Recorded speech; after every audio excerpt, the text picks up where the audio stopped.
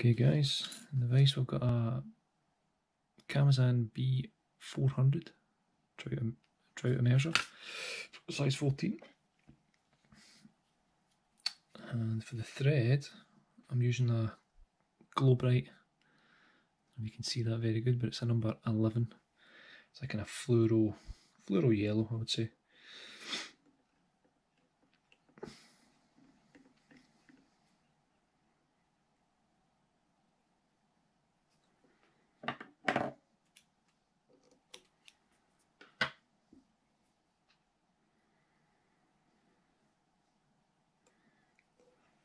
For this fly, you want to go pretty far around the butt because you want to just make a wee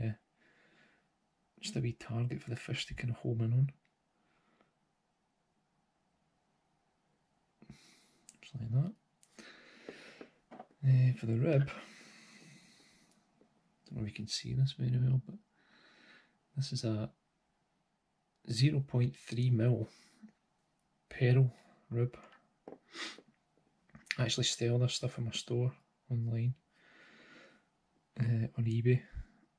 It's really good stuff, especially these kind of flies where you want to try and keep the bulk down. Okay, so now we've got some Hares Ear dubbing. This is some stuff I've blended myself. I've got a wee bit of sparkle through it. Just a wee bit of glitz.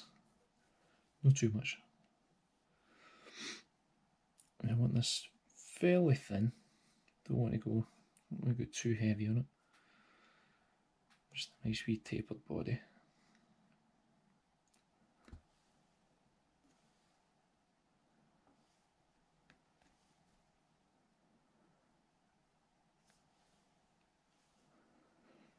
That's about right. Then we'll bring our rib up opposite way from our thread. It just helps to hold the fly together as well. I mean, it's one of these flies that once you've had 2 or 3 fish on it, it could get away from you a wee bit.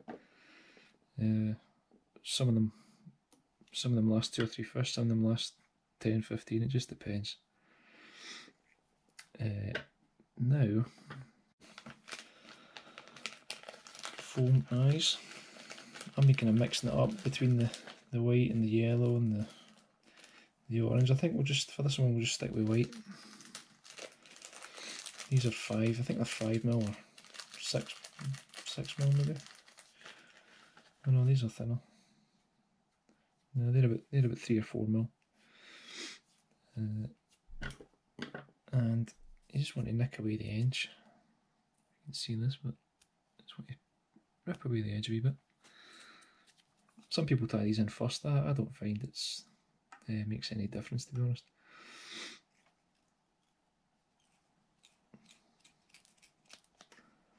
Just catch that in. Make sure you've left a wee bit of room here. That's right. If you've not left room, you just tease it back. Doesn't have to be perfect. Get a wee bit more of your dubbing.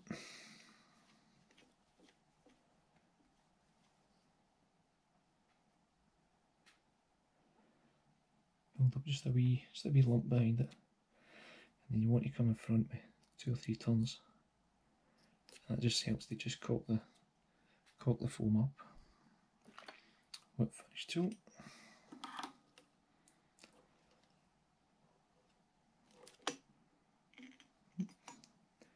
You can tell I'm not used to using one of these. I normally do it by hand, but when in Rome.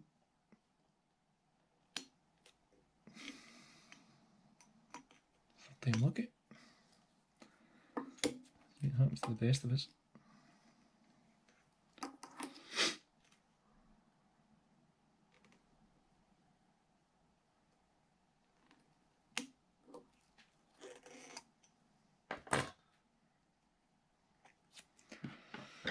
Trim that away.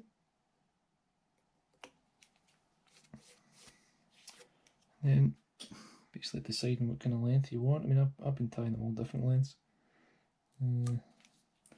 That's probably about 5 or 6mm. maybe slightly more than that. You can see the ones I've been tying here.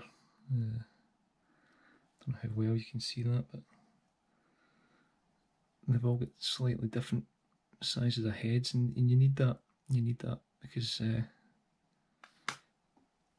sometimes you want to fish fly a wee bit high in the water. Some you want more or less sinking slowly. So I hope you enjoyed that, guys. Thanks very much. Cheers.